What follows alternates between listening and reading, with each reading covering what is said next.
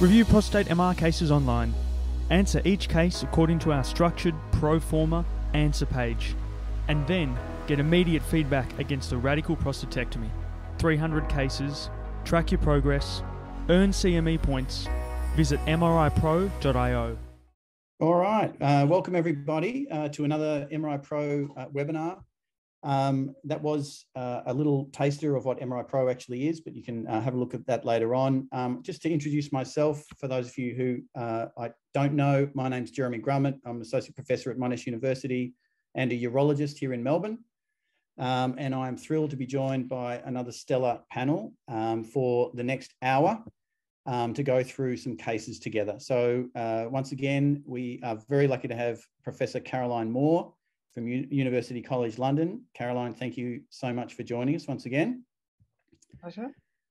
We have Caroline's colleague, Dr. Claire Allen, a radiologist, also from UCL. Thank you, Claire, for joining us.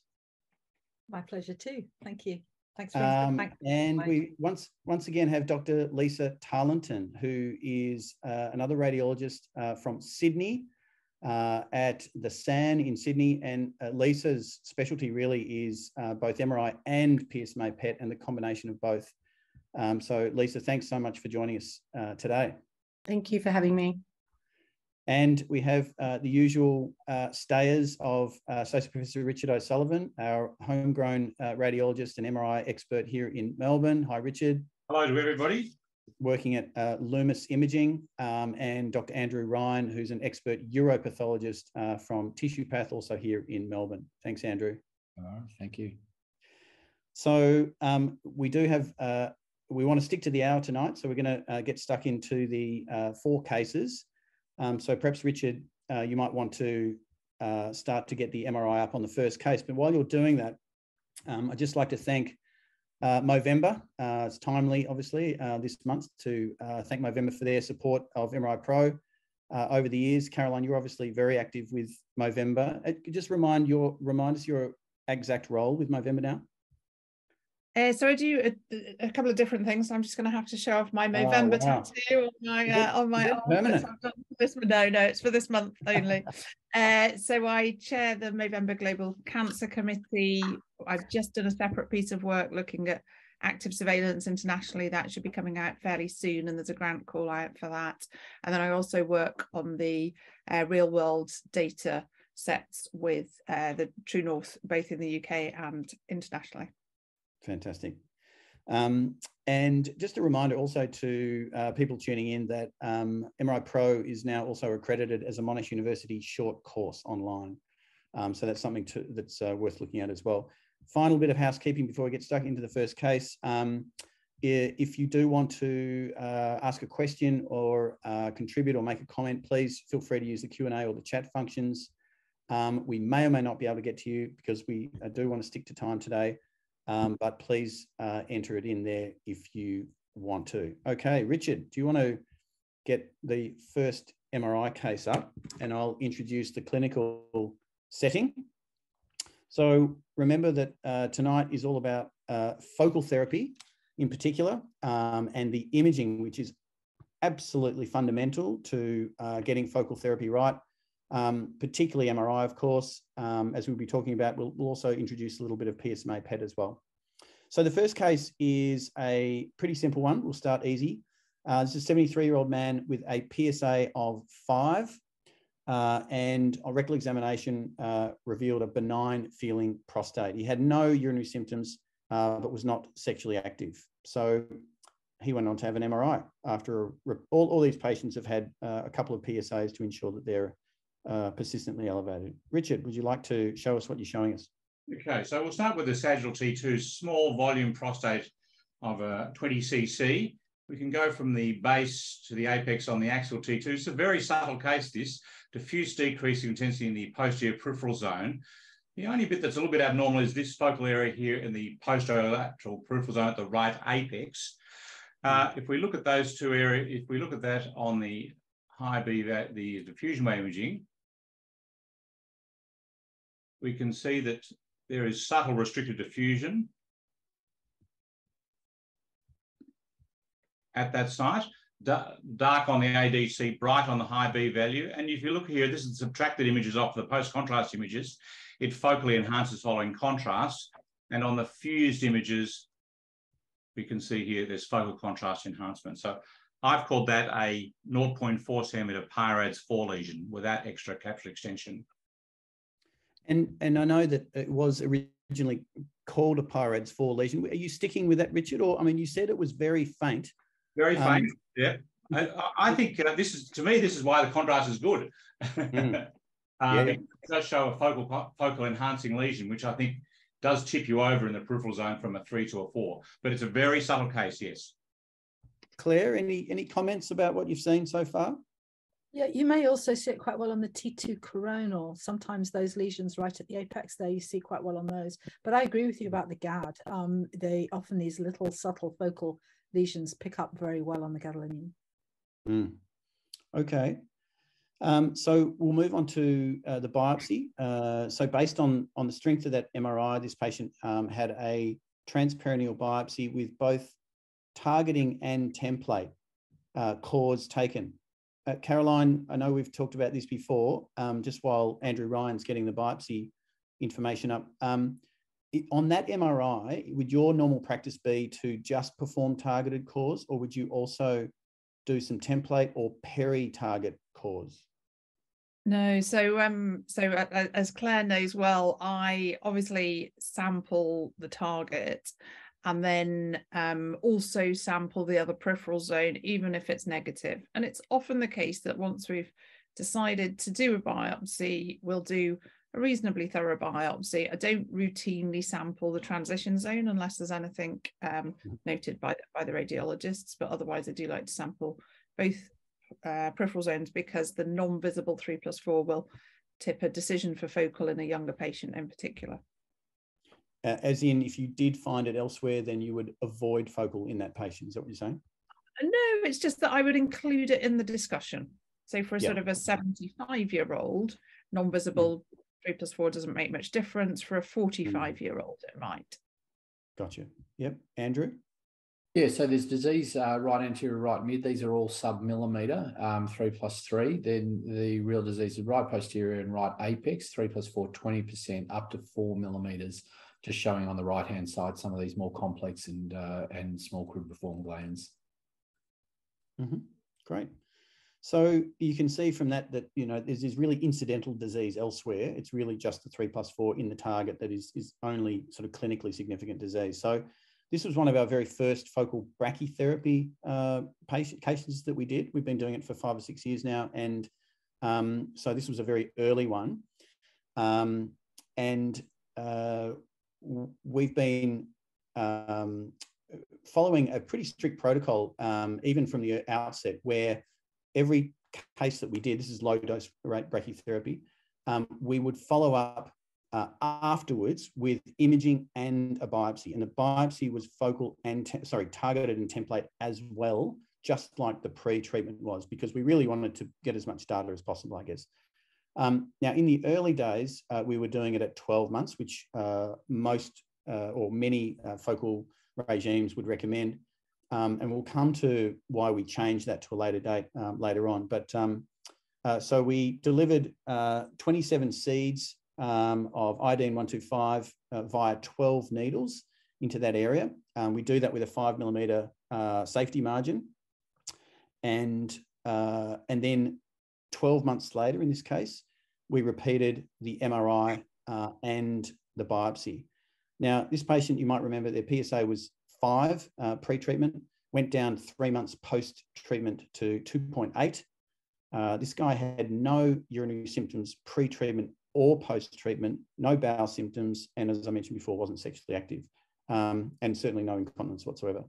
So, Richard, have you got the post-treatment MRI? Because with insertion of brachytherapy seeds, it does give a fairly unique picture, which people who have done whole gland brachytherapy will probably be familiar with, but it's important to be able to interpret in focal. Okay, so this is the 12-month later MRI. The prostate volume actually has gone down a little bit from 30 to 20, from 20 to, so it stayed the same at 20 cc. If you look here on the axial T2 weight images, there's two things you'll notice. There's most of the peripheral zone is darker than it was before and becomes more similar in appearance to the transition zone. These black lines are the brachytherapy seeds. If we look at the post-contrast, this bilateral enhancement is unchanged, but if we look down to the apex, there's no enhancing lesion there.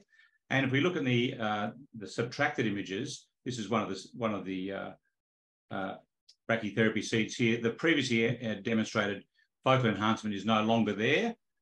I'll just go to the axial diffusion.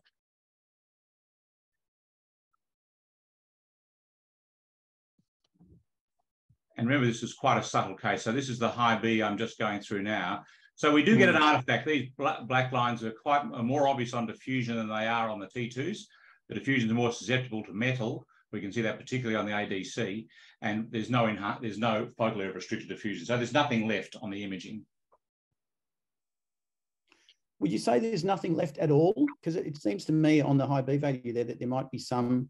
Yeah, but I think that's artifactual. You can see how it's a curvy linear appearance around and adjacent to all the metal. So I think that's artifactual from the metal of the skin. So I know that there are all sorts of ways of doing focal therapy, and focal brachytherapy is probably not one of the commonest. We're going to have a look later on at some other modalities and what they look like after focal therapy. So I'm looking forward to that. Claire's going to show us a couple of cases. But let's just finish off this one. Andrew, are you able to show us? So we repeated a biopsy, even though the MRI was negative and the PSA was very low. This is what the biopsy looked like. Yeah, there's not much to see. A good number of cores from all those template sites, as well as that target site again. What I've shown on the right here is essentially what we see. We see a dropout of glands, hyalinization of the stroma. The glands that are here, you get a decrease in the volume of the luminal cells and enhancement of the basal cells. That's what we want to see. It can be very difficult post-therapy to interpret what those are, but this is classically what we love to see, is that atrophic kind of appearance. Yep. So, I mean, I've started with a pretty straightforward case, and we're going to get a little bit more complicated as we go through. Just to finish off, this patient at 5 years post-focal, PSA went down even further. So pre-treatment was 5.0, went down to 1.5, had mild urinary tract symptoms, was not on any medication for it. So a very successful sort of scenario, but it's important that we show the wins as well, the losses as well as the wins. So we're going to have a look at some more complex cases. So Richard, are you happy to get up case 2? Actually, just while you're doing that, there's a question from the audience, which says, are these band-like or wedge-shaped lesions with no discrete DWI still fall into PIRADS 4? Claire, are you able to answer that? Are we talking about the post-treatment? No, pre, sorry. This is going back to pre. Okay, I'm slightly at a disadvantage in that we're a unit that don't really use PIRADS. We use LICAT more.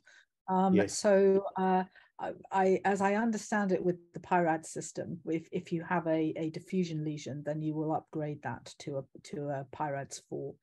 Certainly on the LICAT scale, that would be a 4 as well, because it's got both a diffusion and an enhancing abnormality. So yes, it would be a PIRADS 4 and a LICAT 4.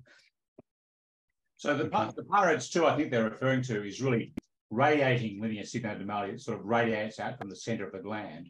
Whereas on that first patient, it was a linear area actually parallel to the capsule. So it doesn't correspond to a PIRADS 2 on the T2s either. And as you said, it upgrades on the diffusion. Yeah. All right. Thank you. Now, Lisa, I'm mindful of getting you in shortly. Richard, are you happy to get the next lot of MRIs up while I give the clinical background? Sure. So case 2, another focal brachy case, 70-year-old man. It's very similar PSA actually, 5.1 this time. Again, rectal exam was benign. Mild urinary tract symptoms, no erectile dysfunction, went on to have this MRI. Okay, so again, small volume prostate, 20 cc. And as we go from base to apex, central zone here, transition zone here, it is a wedge-shaped area of decreasing intensity, but that does not correspond to a PIRADS 3 distribution. It's a PIRADS 4 lesion. if we go then to the diffusion,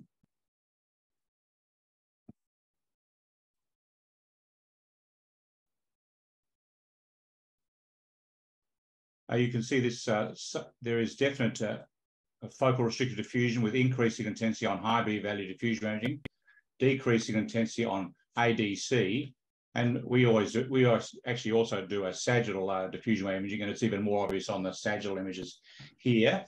There's focal, this is the subtracted images, there's focal contrast enhancement at that site, and the DCE shows that focal contrast enhancement on the left here as well. So I think that's also a PIRADS 4 lesion. Yep. Claire, any further comments? No, I think that's been described beautifully. Yeah, PIRADS 4.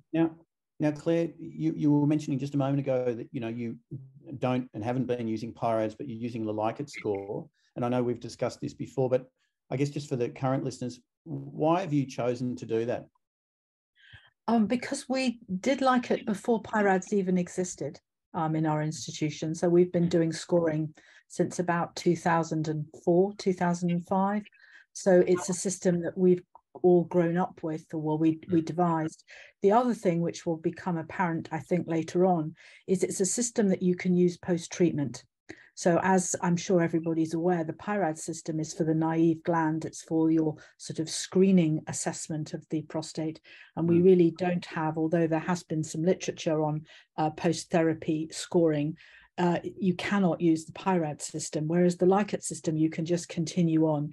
And for us as a focal center, and we've been doing ablative treatments for, gosh, I can't remember, Caroline, must be at least 15 years. It allowed us to continue using the same sort of system. So that's the reason that we have continued, because we have such a variety of patients. To switch between different scoring systems, I think, would be exceptionally confusing for our clinicians. So that's what we do. Lisa, you've been reading MRIs, prostate MRIs for years. What do you use, PIRADS or Likert or?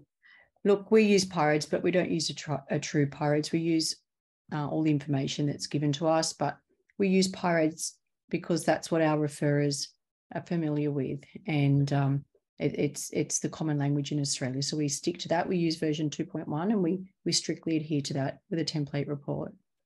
And so when you said, because I think this is really interesting about how people actually, report MRI on the ground, right? Because the PIRADS is like it.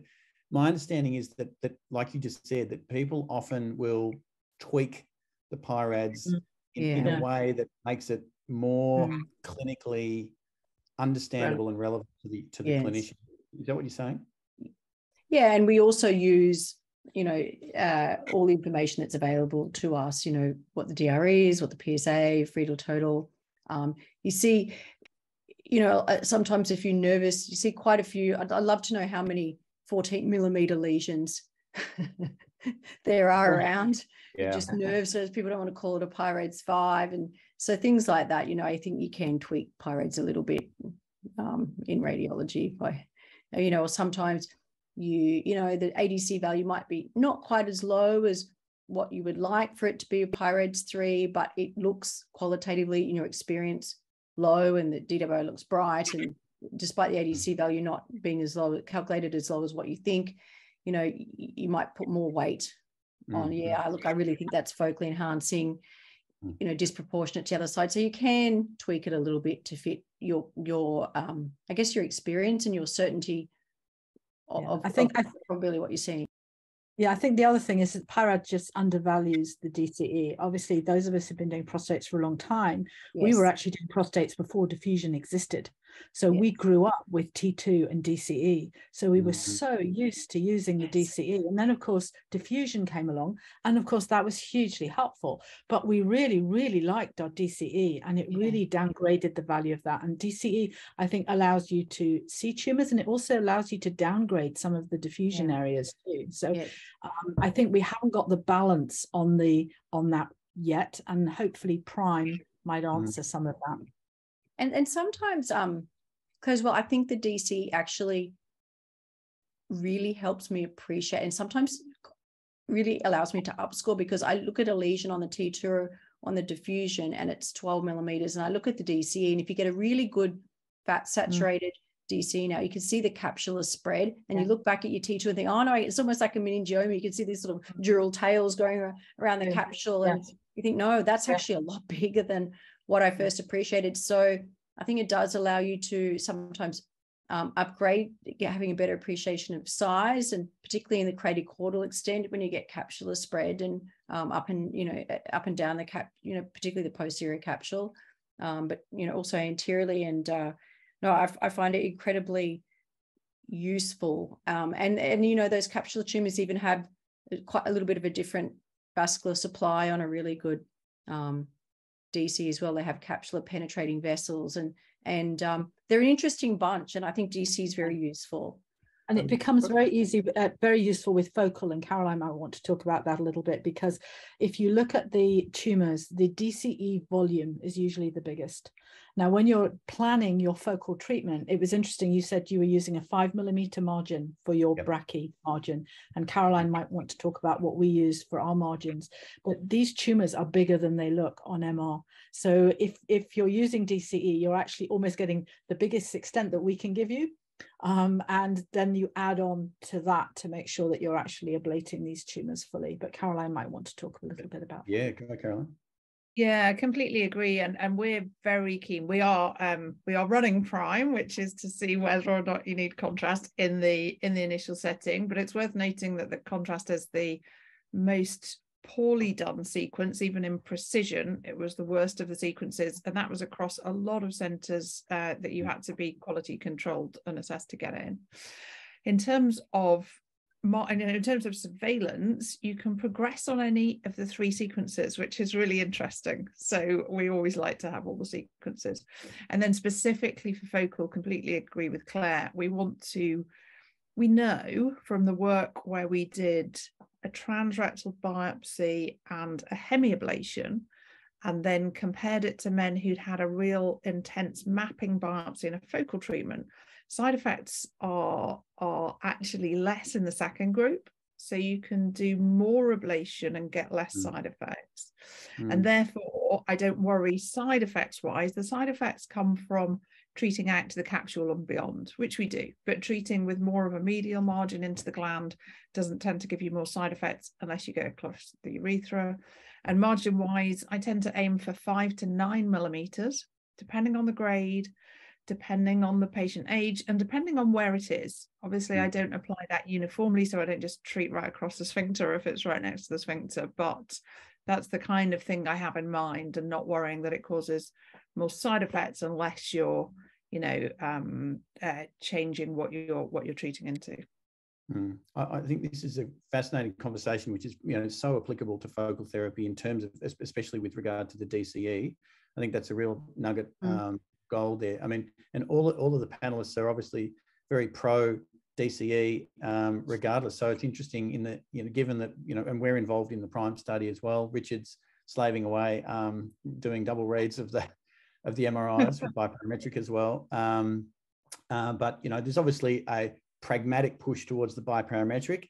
But in the focal space, in particular, in addition to the general diagnostic, DCE might really have additional value. So anyway, we'll get back to the case.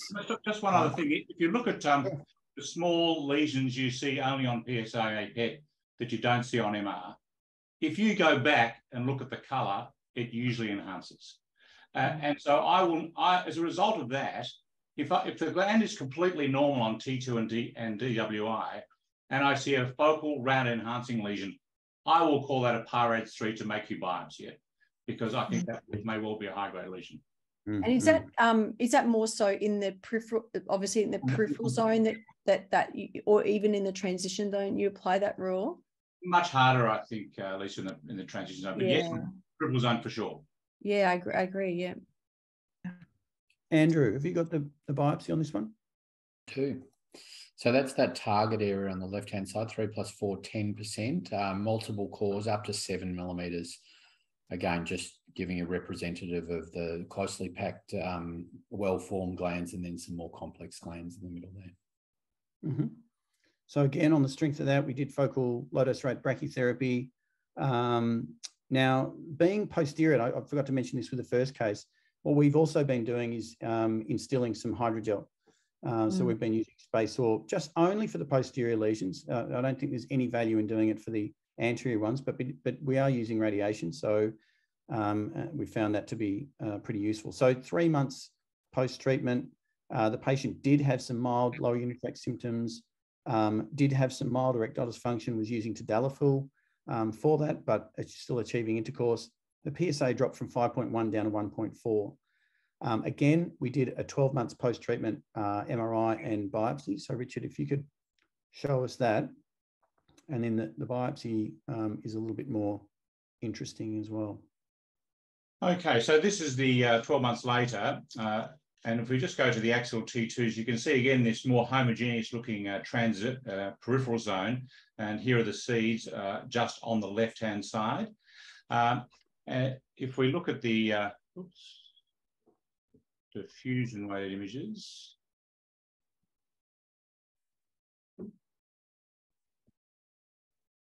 the previous area that demonstrated restricted diffusion, it's really just obscured by this metal artifact from the feeds on the ADC and also on the IB value. There's no obvious restricted diffusion. This picture is the subtracted images of the DCE. This lesion no longer enhances. And if you look at the fused images, also this lesion no longer enhances. You can see the seeds here. Okay. Just while we're looking at the DCE there, Richard, there's a question from the audience. What's the, excuse my voice, what's the current temporal resolution you're using in DCE? I always forget the answer to this question because we have changed it a little bit as a result of Prime. And I can't really go quicker or slower, but it's about 1 every 3 seconds, isn't it, Claire? Is that right? No, so it's between 12 to 14 seconds. So what we've done is we've made the sequences longer in order to get better spatial resolution. We don't feel, because we're not doing a quantitative analysis on the DCE, we'd prefer to have a visually recognizable image rather than one that needs to go into a program. So, and that actually fits in with PyRADS version 2.1 as well. So we recommend anywhere between 12 to 14 seconds. No, but we actually changed our protocol a little bit. We went from a higher temporal resolution to a higher resolution as a result of Prime. Yeah. Okay. So what I might do is just quickly get the biopsy result up from Andrew, and then Claire, I'd love to have a look at your cases, because we've just seen a couple of cases now what focal brachytherapy looks like in the post-treatment imaging setting. And if you've got a bit of IRE or HIFU to show us, we'll look at that in just a moment, perhaps. But Andrew, this is an interesting biopsy result. It is, and it will segue beautifully into your 12 to 18 month kind of transition and not getting in too early. So there's definitely tumour still in the target. In contrast to the previous one, we can see these voluminous, closely packed glands. We get these small atrophic glands. Now, you can see from the report that traditionally we don't grade prostate cancer in this setting where you've got architectural distortion and disturbance based on the therapy. Just makes it too hard. My colleague has given it a grade here. I think it's probably demonstrates the risk of giving a grade. I think most of these are individual glands. I wouldn't have called it 4-3. I think I would have called it 3-4. There are some complex glands here, but I think it's probably a treatment effect. And I can't tell you, and I think we've discussed this at the time, I can't tell you whether it's on its way to death or whether or not it's survived and will become something bigger and better afterwards. So, and I'll be interested in others' comments on this. So we've looked hard at this because it's obviously important for this particular modality. And so we did push it out to 18 months. Whether that's going to make a material difference or not, we're yet to see, because of course you can still have radiation effect even years afterwards on a biopsy. But there was one study that came out of Memorial Sloan Kettering in 2019, which I found really interesting, where they looked at the long-term oncological outcomes of patients who were having radiotherapy and had post-treatment biopsies. And they were either benign or they showed severe treatment effect, or they were clearly cancer. And they found that obviously the ones that were clearly cancer had poorer outcomes, but the benign and the ones that showed severe treatment effect had identical oncological outcomes. So it's not proof by any means, but there's some circumstantial evidence to suggest that perhaps if we're seeing significant treatment effect, that we're at least on the right track. But Claire, are you happy to? Yeah, no, I am.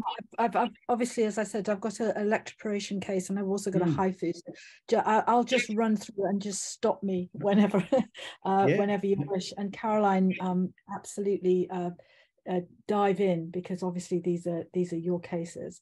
So the first case I'm going to show you is an electroporation case, and I'm just going to get that up for you. And okay, so this is a PSA 10 83 cc gland, and we can see the tumor is really anterior. So I'm just going to get you onto the right bit. So we've got a long B in the middle, we've got a DCE on this side, and we've just got the axial T2, and I'm not going to show you any of the other sequences. This was the tumor sitting here, and it's quite an unusual transition zone tumor, but was picked up and was biopsy confirmed as Gleason 3+4 up to about 10 millimeters, and it was about 20% pattern 4.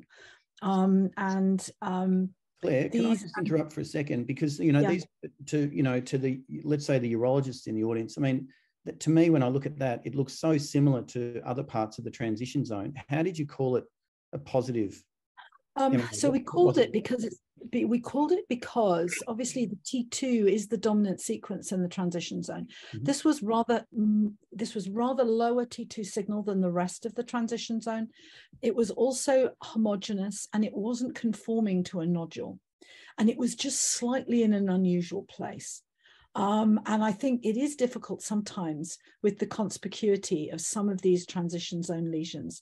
And we've sort of learned to look at odd patterns, and it is a bit of pattern recognition, I have to say. So this area here was tumor, and you can see that that actually does focally enhance, but this was also tumor here. And Caroline might want to comment now on that. There was no other tumor to see, biopsy confirmed. What sort of modalities we might use to treat that? Yeah, absolutely. So we used to, in the smaller gland, use HIFU anteriorly, but the outcomes are, you have twice the failure rate. So we never use HIFU for that sort of tumor these days.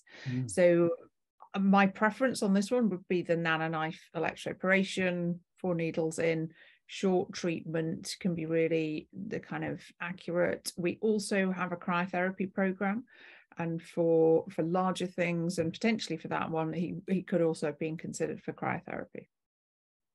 Okay. But so need makes sense. So had nano, and I'm just going to show you. So we do a significant margin on these tumors. This tumor sat against the capsule, as you can see, between about 10 o'clock and 11 o'clock. So about, as Caroline said, about a 5 to 9 millimeter treatment zone is what we would want. And of course, this is what DCE shows us particularly well. Sorry, Jeremy. Oh, just a quick one. How long after the treatment are you doing the imaging? So again, there's no real standard, and there are lots of ablaters who don't believe you need to do an early post-treatment scan. I think our feeling at UCH, and also particularly because we train a lot of people, is if you don't image your early ablation, you won't know what you do, and you won't know why you fail. And my second case shows why you fail. And so we do this anything up to about a week to 10 days. If you get longer than that, so this is a dynamically enhanced, and we also do a T1 fat saturated as a turbospin echo as well to get a really good resolution scan. And it allows you to see the zone of necrosis. If you leave it longer than that, you start to get granulation tissue coming in from the outside of the necrosis, and you end up with a double rim of enhancement. And not only do you have a smaller treatment volume that you're visualizing, but you get a whole pile of inflammatory change, and you're not quite sure what it is that you're looking at. So we like quite an early, you can really start at about 48 hours afterwards, and you can go up to about a week. And it's just a straightforward enhanced. The T2 here shows why you can't use the T2, because the actual T2 itself, although you can see that something has happened to this prostate, you cannot see where the ablation is, and nor can you see the quality of it. This is a very typical T2 appearance for nano, in that we get this bright rim, which we don't see on any of the other ablative modalities, which is almost like a sort of an edematous shock effect from the apoptosis that you get with the nano. And then you get this heterogeneous T2 signal actually within the zone of treatment itself.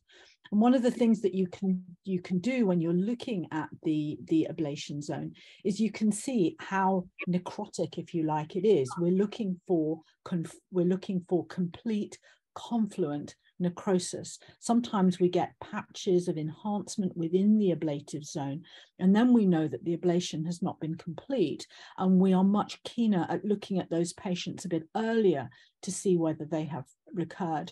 Because we are producing a lot of necrotic tissue, we would not sample this for at least a year when the necrosis has all resolved. And indeed, Caroline might want to talk about what would normally make us rebiopsy, but we wouldn't routinely rebiopsy any of these patients unless there was a specific reason, which I can show you on some of these. So the other thing to note, obviously, is quite a lot of the ablation has continued on into the levator and obviously into the obturator muscle here. This really doesn't matter. This is clinically irrelevant and heals very easily. Okay, and I'd love to hear Caroline's perspective on biopsy. But were you, when you first started doing ablative and IRE and so on, were you doing biopsies just 12 months just to confirm that what you thought you were seeing on MRI was actually correct? Yeah, so we've done a lot of that, and we do that in the trial setting. So each of our modalities, we start with a very sort of well-defined trial in different patient groups, including index for HIFU over 600 men across multiple centres, and they all have had a 1 year and a 3 year biopsy. And then once it moves into regular practice, so in the UK we can do that using as long as men are submitted to the registry. So we have great registries for the focal therapy. We don't routinely do biopsies. So we do a biopsy essentially if we're worried. So if the MRI suggests recurrence, absolutely we do a biopsy. And then I might also do a biopsy if the PSA is rising and the MR isn't giving us a clear reason why. Sometimes there's been a kind of growth spurt on the MR and the whole prostate's grown, significantly since the last MR, so that's fine. But if it is that the PSA is rising, then and the urine's clear of infection and we don't see anything specific, then I might do a biopsy in that case. But it's not that often. Most of the biopsies I do after focal would be because of an area of suspicion that isn't always positive, maybe 50%, because some of my colleagues would say, well, actually, we just go back in and retreat. But I'm quite keen to have a biopsy, one, to be sure whether or not they need a treatment, and two, if there is a grade upgrade, then I want to give them the option of radical treatment as well. Okay, so biopsies aside, just going back to the imaging post-treatment, Claire, you're talking about doing one, say 1 to 2 weeks post, but then you're doing another MRI at 1 year, is that right? Yes, that would be our routine, unless there was some clinical concern or need to do one earlier. The problem is that even at 6 months, some of the necrosis may not have fully resorbed. So you will then be scanning an area that is still a bit inflamed. So really, we would do our next scan at 1 year, unless there was a problem. Yeah. So I've got a question from the audience. John Yaxley's is tuning in and from Brisbane. He's a urologist who does a lot of IRE focal therapy, and he's wondering how often would you find a change between the early post-treatment MRI and the 12-month MRI? In other words, is it necessary to do that early MRI, I suppose, if barely any patients are changing? So there's a huge change. You go ahead, Caroline. I'm sorry, isn't there? So the scans look really different. You can absolutely see whether it's the, and I don't know if you've got his latest scan, but this is the 1 year, that's up now. Yeah, so they look totally different, and you get very different information. So there, it's much, that ablation zone has really reduced, as it does, and so they look very different. The reason I like to do the 1 week is that if I've had a really good 1 week MR, really good coverage, covered the margins that I want to, and then I get recurrent disease, I'm much less likely to go in for a second time, because I think for whatever reason, the modality was delivered well, took up the energy well, and it's come back anyway. If for whatever reason the 1 week MR is suboptimal, and say it's a challenging apical tumor and it doesn't look well covered, then I'd be more likely to go back in with the same technology if the patient wanted it, because I think that's a technical miss. For whatever reason, I think, I or whoever's done it, we can get a better hit this time, I'd be prepared to do that. So I find the 1 week MR is really helpful from that aspect. Interesting. Okay. Lisa, it looks like we've got a special guest panelist join us. Fantastic. Just a reminder, although it might be early morning over in UK and Europe, it's 9:45 here on the east coast of Australia. So you're on mute, Lisa. That's all right. All right. Claire, did you want to carry on with that? Yeah, so this was the 1 year, and in fact the 4 year looked absolutely identical, so that you can see that you have volume loss, and you often get quite significant volume loss with these ablative technologies that produce necrosis. You get a T2 low signal post-treatment fibrosis. So T2 is not a good modality or scan to use for looking for recurrence. And what you're looking for is the same signal that you saw in the original tumor. So here's the long B, and there's absolutely no abnormal signal there. And again, the DCE, you can see that that area of fibrosis is not producing any DCE signal at all. And this was stable, and I've got a 4 year scan, which for the interest of time, I won't show you, but it was absolutely identical, with no evidence of any recurrent, residual or recurrent tumor in that area of gland. Now, this is a nice anterior sort of, TZ tumor. I presume, Caroline, this patient had next to no side effects or minimal? Yeah. Minimal, but about the same as a biopsy for him. You can get more side effects with nano, particularly if you're doing something across the midline. That can be more problematic, but yeah, he was fine. Terrific. Claire, did you want to put up the HIFU case as a comparison? Yep, so this is the HIFU case. So he's got a PSA of 4.8. He's got a left basal lesion, which you can see here, a discrete lesion, which was beautiful for ablation. It was not adjacent to any of the critical structures, such as the sphincter. We do sometimes treat into SVs, but this was separate from the SV. And it was Gleason 3+4, 20% pattern 4 on biopsy, PSA 4.8. Okay. So this is, again, a posterior lesion. And Caroline, do you want to talk about HIFU in posterior lesions? Yeah, so HIFU is really our workhorse for focal therapy altogether, because posterior lesions make up the majority of lesions. So really suitable, very typical case for us, 3+4, 20% pattern 4, visible on MR. That's the sort of sweet spot for focal therapy. We do focal outside of those indications, and in particular we do 4+3s as well, but this would be our commonest. I think about 70% of our registry is 3+4.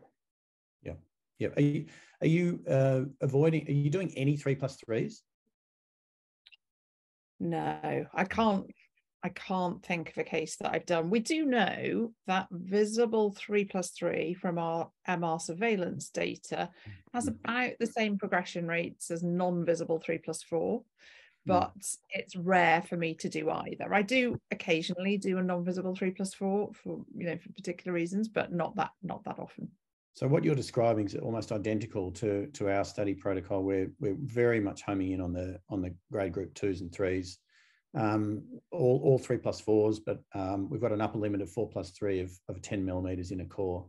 Sort of think that's the, as you say, the sweet spot for focal. Yeah, and I do, people sometimes ask me about the volume limit, and I sort of do take volume into consideration, but we don't have a sort of defined limit. But yeah, I think if you're getting over 10 mils of 4+3, that's quite chunky, and you know, I'd be less likely to do that as well. Yep. So this was the initial post-treatment scan done within a week. And you can again see on the T2 how you can't see where the treatment was, you know something's happened. I would also say that this degree of edema within the soft tissues of the pelvis looks alarming, but is absolutely normal. And we see after most of the ablative treatments within the of the prostate. And some people get very alarmed and talk about trying to drain some of this, but this goes very well. The patient's not symptomatic, and it does just settle down with just doing absolutely nothing. So this was the ablation, and this was the dynamic GAD sequence. And you can see that the ablation's not quite as good as the one that we've just looked at, and that's why I chose this. And although it looks like, and we can actually see where this lesion was on the T2, and you can see that we would have preferred for there to have been more capsular treatment at that point.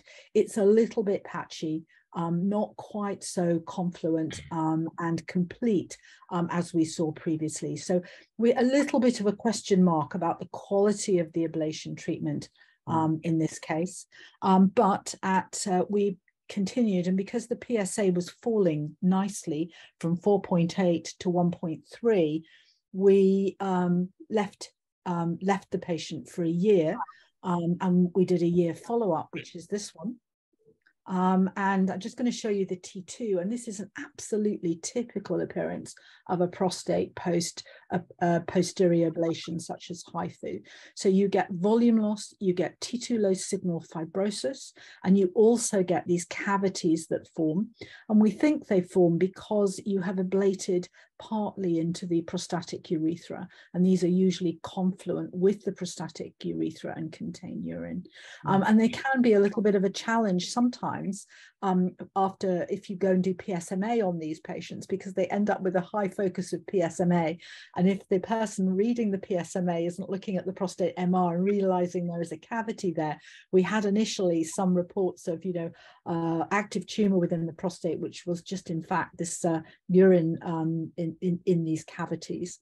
And I'll just show you the, but when we looked at the other sequences, we couldn't find any evidence of any tumor. So what we look for when we're looking for recurrence is we knew that this tumor enhanced, and we knew that there was also restriction. We will often see small areas of enhancement first before we actually get a diffusion lesion. And one of the major ways that we follow these patients is using interval imaging, like we would for anything else that we're looking at, renal tumors, lung tumors. You follow patients with interval scanning, and we've got quite good at that, and quite good at working out whether things are changing. So the first change would be a gadolinium, and then followed usually by a diffusion lesion. So this patient didn't have any lesions at that stage. We felt that that had been completely ablated. But briefly, I'll just show you what happened 5 years later. So he started to have a slight rise in his PSA. And this is what his prostate looked like 5 years later. So it took a little while. And again, we do find that patients tend to, Caroline might address this, both in-field and out-of-field recurrence. So we always look at where the ablation was, because they are likely to recur at the site of the ablation, but obviously they may have an unstable gland elsewhere. So you always need to make sure that you haven't missed a lesion elsewhere. And I think you can see now that we've got a focal area of enhancement that we didn't have before. There's a little area of high signal on the long B, and really the T2 is non-contributory at this stage. And that was resampled, and it was again recurrent 3+4. And he actually had a further ablation. Interesting. Caroline, did you want to comment? Yeah, so about 1 in 5 men over a 5-year period have a second ablation. About 1 in 15 go on to have surgery or radiotherapy. Generally, the recurrences like this one are in the same area as the original tumor. So, and I was happy to ablate twice in the same area you know, we saw a sign of something on the 1-week MR, I'm happy to go back in and he's doing fine. We're also happy to ablate the other side, but I do take into account the fact that ablation can make radical prostatectomy more difficult. So I'll be really wary of treating on both the right and the left if they might be looking at a radical in the future. So if they're pretty young. It doesn't seem to make much difference side effect wise to radiotherapy. So, you know, may be a consideration. And most people who are eligible for a second focal, we get them to see the surgeons for discussion of radical prostatectomy and radiotherapy, but mostly they opt for a second focal if they're sort of allowed, as it were. Yeah. So I'd just like to pick up on that point, because I think a lot of people who are new to focal therapy, or people who aren't even practicing it, are worried about burning bridges. And I'd love to hear what your experience, Caroline, is in. I mean, we've literally had one patient so far who's had to go on to a salvage, and we've done around about 100 altogether. But I'm sure you've done hundreds and hundreds, and therefore you'll have a percentage, as you just mentioned, that have had salvage radicals.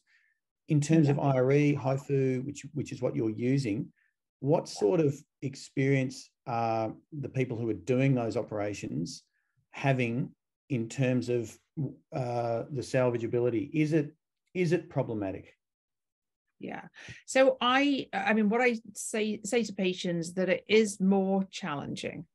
So you need somebody who is sort of keen on that challenge. So we do a lot of work with Paul Cathcart, who has a particular sort of specialist interest in this area, and obviously our own team of surgeons at UCLH we've got the biggest focal therapy program, therefore they've got the biggest salvage after focal. I think it really makes a difference how much you've treated and where it was. So I think early experience when we started out with whole gland, salvage after whole gland is much more challenging than salvage after focal. And I think if it's an apical tumor, I think that makes it more challenging than if it's a basal tumor and you've got, you know, some ablation at the basal end. So I think it's really important that the people who are doing it are sort of accepting of focal therapy as a concept. That's not true throughout the UK. So to go to somebody who tells the patient off for having focal, it has been known, entirely unhelpful. I never tell anybody off for having radiotherapy, although I do, you know, salvage after radiotherapy, you know, of course. And then also the technical skills. So in fact, Paul Cathcart's series, a thing called, what was it called? RAFT, Radical After Focal Therapy. His functional outcomes for those men were better than the national average for primary treatment. So it really makes a difference. So interesting. And a question from the audience in relation not to salvage radical treatment, but you talked about second ablations. The question is, do you use the same or a different modality than the first? Yeah. So the commonest situation is a HIFU and then a second HIFU because it's a posterior lesion. So I don't use nano or cryo for posterior lesions. Salvage after radiotherapy, we've got a photodynamic therapy study, so you know that's an option. If there's a new anterior tumor and we've successfully treated a posterior tumor, then certainly open to a discussion of, you know, depending on other factors, depending on age, would they ever want surgery, that sort of thing. We have used different modalities, but the commonest is a HIFU and a second HIFU. Okay. And I'd like to just move, and perhaps Lisa, you can help answer this question. Just, I know, Lisa, you haven't necessarily got loads of experience with focal per se, but you've got a huge amount of experience comparing MRI and PSMA PET. Now, obviously, PSMA PET is generally speaking used for staging, but more and more evidence is coming out to show how good it can be looking at the primary tumor within the prostate. So as you've been looking at these pre and post images in various modalities, with your experience in PSMA PET, what role might you say PSMA PET could have in this focal space? Yeah, so I think if you divide it up, I can see that there's probably two main roles. So prior to focal therapy, I mean, we know from the primary study that PET done with MRI, and that was an algorithmic fusion. It wasn't even a cognitive side-by-side fusion. The readers were blinded, and it wasn't a software fusion or a contemporaneous acquisition, a simultaneous acquisition with a PET MRI scanner. And we know that then the negative predictive value went up to 91%. So I guess if you know you've got one lesion, PET with MRI, I think would be a good study to rule out MRI occult lesions elsewhere within the gland. So I think it could help better select an appropriate candidate for focal therapy. And as we discussed earlier, like with the DCE, I think, often when I'm reading a MRI prostate now for primary detection, I think, where would a PET pick up tumor extent that people would usually miss on MRI? And so not always, like it's, sometimes we don't have vascular tumors, but I found that PET with MRI helps me appreciate capsular extent. So I really do look at the DC, not to just upgrade a peripheral zone lesion from a 3 to a 4, but to really look at extent. So I think that, but not all tumors are vasculars, but PSMA PET certainly, I think, helps define the extent of disease and particularly capsular extent. And I guess that's one thing that you were talking about. Patients get more symptoms with focal therapy with posterior capsular involvement. And so I think to assess for a suitable candidate, perhaps with a bit more specificity and also to look at tumor extent. I think also for follow-up, a lot of those, the enhancement and the issues that might cause, I guess that are helpful though on the early MRI, but could potentially with a less experienced hands cause potentially false positives. I think that the PET could help add specificity there. But as you mentioned, Claire, that you had those PSMA filled or ligand filled crevices that have been falsely interpreted as positive for tumor. And whilst we haven't done focal therapy, we've certainly seen a similar but less pronounced phenomenon post-TERP, where we don't always see a T2 perceptible crevice, but we do see little cracks on PET. And when you go back and you fuse it with the MRI, certainly there's no tumor there. In fact, the T2 signal in that whole sort of segment or zone may be slightly higher. And you look on the CT and it's lower density. And you can tell that area of the peripheral zone is actually urine logged, water logged. And you only need a few drops of tracer to spill into that area. And it looks like you've got a tumor there, and you really don't. And, I've tried doing CT IVPs and rolling the patients around, and you need a reasonable amount of excreted contrast to try and mimic that. You just can't. You only need a couple of drops of radiopharmaceutical to cause a false positive. And so PET will also have its downfalls. And I think, using what they call non-renally excreted ligands, they're not completely non-renally excreted. And certainly 107, wasn't the, it wasn't as useful as we thought it would be, not only with obviously false positives in bone, but there are certain percent of patients that did still have renal excretion. But I think follow-up will be useful, particularly as we start to get second generation minimally renally excreted agents. And I guess on the flip side, preferably it'd be nice to have a PSMA positive tumor in the beginning to be able to follow up.